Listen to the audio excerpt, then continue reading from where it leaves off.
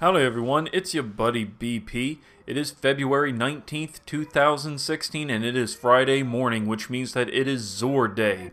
Also, in case you haven't heard, Bungie has made announcements as to what kind of gear we can expect next week from the Iron Banner, as well as what game mode. I'll get to that at the end of the video.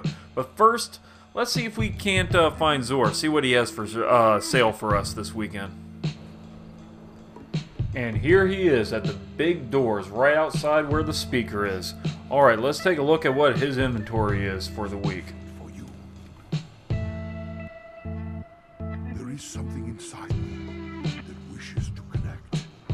Titans this week will get the Taikonaut. It has an intellect and discipline build. Its perks include heavy lifting, ashes to assets, and invigoration. Its special ability is air traffic control.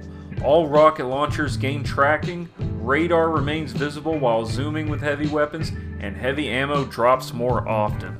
I got this helmet a while back and I haven't had much of a chance to use it, but I'm starting to come around to the idea of using tracking on a rocket launcher. I used to never be too wild about it. I used to prefer grenades and horseshoes, but I've been using tracking a lot more often recently on my rocket launchers in PvP. I have an ash factory with tripod and tracking, and it's pretty devastating. And being able to have tracking for all of your rocket launchers is pretty nice. Plus, it gives you the third eye ability for all of your heavy weapons, which I suppose is okay. Though third eye is not the kind of thing I normally would consider using for a heavy weapon. Because heavy weapons are the kind of thing that you can normally just get away from with firing from the hip. I have tried out the heavy ammo drops, and that does work in PvE. It works very similar to how the Ruin Wings work. The thing about the Ruin Wings, though, is that whenever you pick up a heavy ammo brick with them on, you get bonus ammo. And this thing doesn't give you the bonus ammo. It does give you the tracking and the third eye, which is nice, but you don't get bonus ammo from each brick. And the bonus ammo drops has no effect in PvP. I say this is a pretty fun exotic to use, but I really can't see it being useful in PvP because it only works with rocket launchers, and it's and because we're talking heavy ammo here, it's kind of situational. You may get heavy ammo, you may not. So I wouldn't use it in PvP. In PvE, it's okay. I would still use Ruin Wings. If you're a collector, I say this is a pretty good roll, and if you have the coins to spare and you don't have it yet, I say pick it up. But if you're short on coins and you're not sure if you want it, I say it's something you can easily skip as long as you have Ruin Wings. Hunters this week will get the Skyburners Annex. I believe he sold this not too long ago. It has an intellect and strength build with a heavy emphasis on intellect. Its other perks include ashes to assets, heavy lifting, and better already. Its exotic perk is versatile shooter. Heavy weapon kills have a chance to create orbs of light. Orbs of light that you collect while your super meter is full have a chance to grant you bonus special ammo. The first part is just basically the Iron Harvest perk from the Defender. It works really well with swords and machine guns in PvE. In PvP, it's not really that useful of a perk, but in PvE, this is a really good way to play supportively with your hunter. So if you want to play supportively and say you're just doing a strike or a raid, then this ain't a bad choice. As far as the bonus special ammo, I haven't sat down and calculated all the numbers and tested out how often it procs, but when I'm using this helmet, it seems like it procs most of the time, almost about 80% of the time, and it gives you a decent amount of ammo. Like if you're running a shotgun and you pick up an orb, then you'll probably get maybe like 2 shots, which isn't bad, but it is dependent on your super not being used at all. So it's up to you as to whether or not that's really worth it. I think it's a decent exotic. It's not one I normally use. It is kind of cool looking though, and check it out. It's kind of got all these, I don't know what that is. I think it's like blight energy or something that's in there. It's pretty cool looking. And it's a fun way to play supportively with your hunter in PvE. In PvP, it's pretty much useless unless you're really desperate for special ammo for whatever whatever weapon you're using. Maybe you're using like a pocket infinity or a fourth horseman. But other than that, I say it's very situational and it's not exactly a must-have. Warlocks really lucked out this week. They get Claws of Ahamkara. It has a Discipline and Strength build. Its other perks include Snap Discharge, Momentum Transfer, Sniper Rifle Loader, and Auto Rifle Loader. Its exotic perk is the Whispers, which gives you an additional charge for your Warlock melee ability.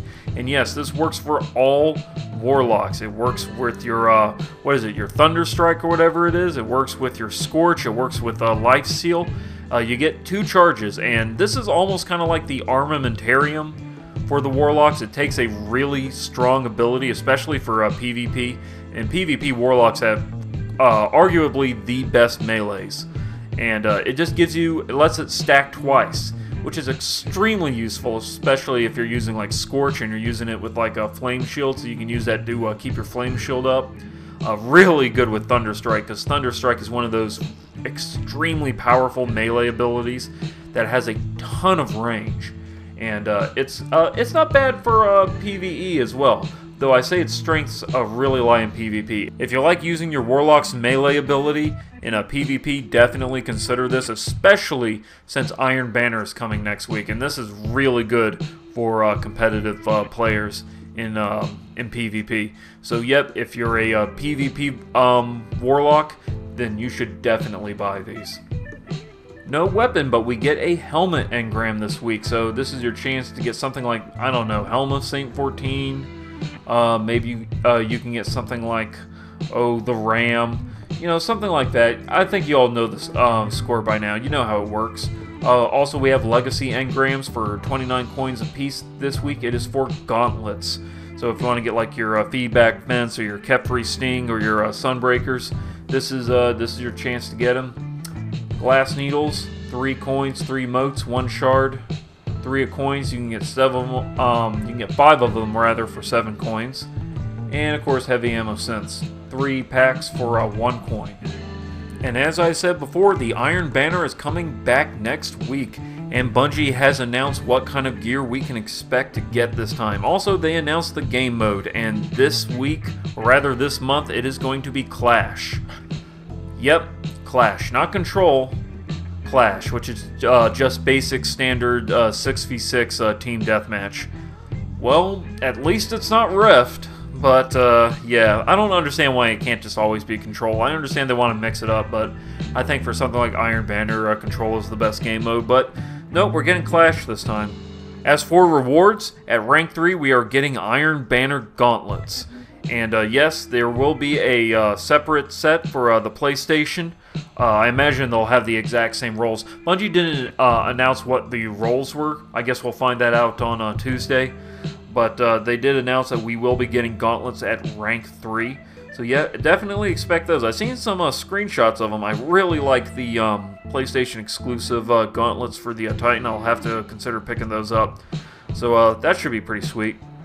At rank 4, we will get the Iron Banner helmet. I think they did this like 2 Iron Banners ago, and now they're bringing them back. So if you missed out last time, this is your chance to get them. Also, at rank 4, we will be unlocking the Sniper Rifle. I'm not sure what it's called, but we will be unlocking the Iron Banner Sniper Rifle, which I'm sure some of you are excited about. I think one of you mentioned in my comment section about how you were hoping it was going to be the Sniper Rifle, and I guess it looks like your dreams are coming true, man. Lord Saladin heard your wish, and he made it happen. And rank 5, and this is interesting. At rank 5, we will be getting the rocket launcher, and again, I don't know what the name of it is. I'm not sure what it's called, and I don't know what the role is. But we will finally be getting the Iron Banner rocket launcher. I don't know if I've ever seen anyone with this thing before. It's pretty distinctive looking, but yep, that's what we can expect. Oh, and Bungie also mentioned in their update they were considering maybe bringing the new matchmaking settings. The more connection-based rather than skill-based settings with the damage referee or whatever it is, that new thing they've been implementing in PvP. They've been thinking not confirming, but thinking about bringing that over to Iron Banner, and I certainly hope they do, because Iron Banner is one of those things that can be really infuriating. It can bring out some of the worst parts of Destiny, and I think the improvements, at least I feel like the changes that they've made to PvP recently, they've been for the good. I haven't been seeing too much lag. I haven't been seeing as many people avoiding damage or, you know, just teleporting around on the map and everything. It seems like things are a bit more balanced. They're a bit more stable, more predictable, more reliable, and I would like to see that in the Iron Banner. So yeah, I hope that's something they make happen. But yeah, that just about does it for this video. Also, what are your opinions on Iron Banner? Do you like the game mode? Do you like the gear we're being offered? Let me know in the comment section. I try to reply to as many different people as I can. And don't forget to spank that like button if you enjoyed the video or you found it helpful or informative in any way. Your support means a lot to me. And as always, y'all be good to each other, and I will see you in the next video.